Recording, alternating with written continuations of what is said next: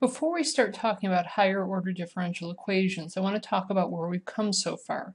First of all, we know what a differential equation is.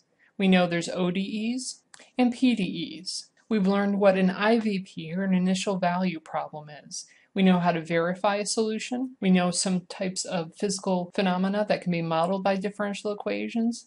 We also know how to draw solution curves without an actual solution.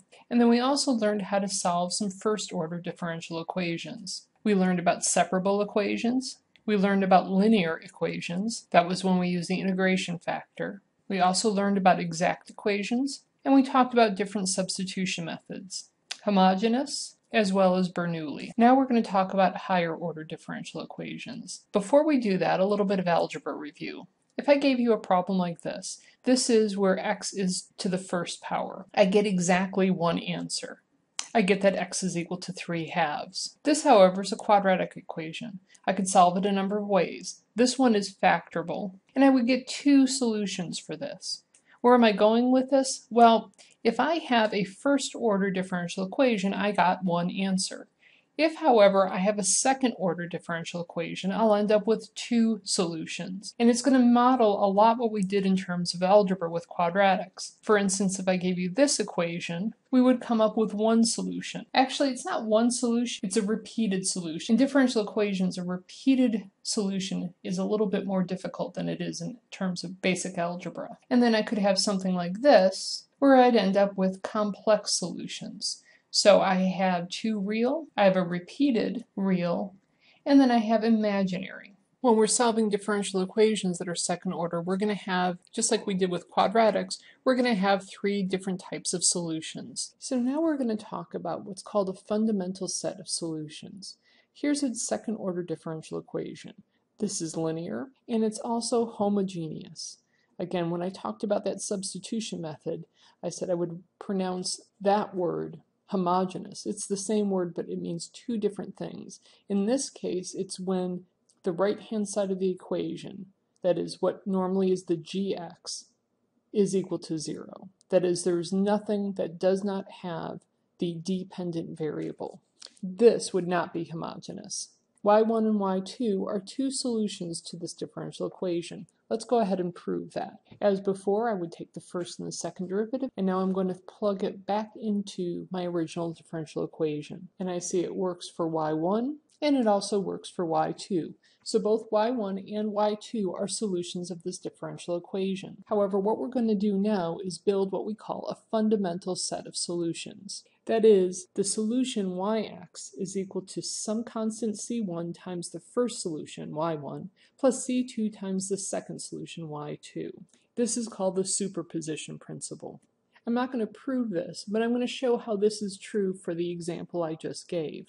So here's my y prime, and my y double prime. I'm going to plug that back into my original differential equation, and I think you can see that that is in fact a true statement. Again, this is not a proof, but it does show in our simple example how the superposition principle works. I'm going to be a little more specific here. I can say that this solution y, which is equal to c1y1 plus c2y2, is in fact the general solution if y1 and y2 are linearly independent. What does that mean? That means that one can't be a constant multiple of the other. Sometimes it's really easy to figure out whether or not two solutions are dependent. For instance, y1 is simply 6 times y2, so that's why these two are dependent. That is, they could not create a general solution for a differential equation. However, this set of three solutions isn't as straightforward.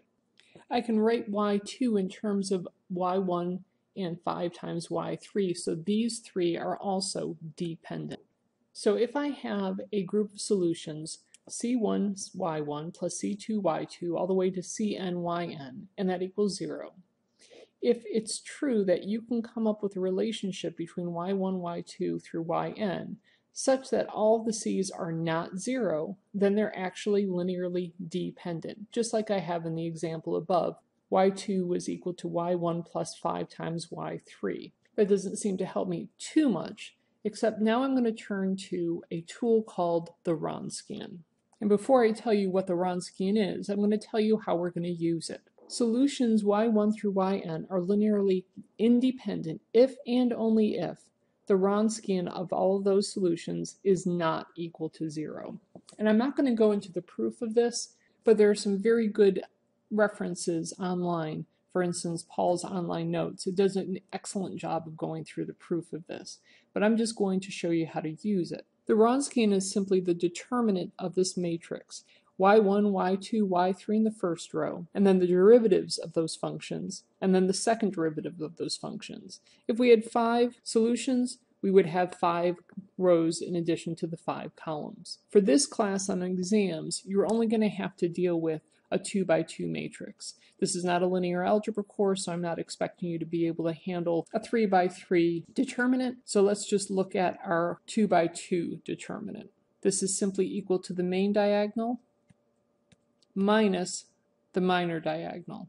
And if that is not equal to 0, then they are independent. If they are equal to 0, that means they are dependent. Let's look at an example. This is similar to what I've done before. In this case, k is equal to 1.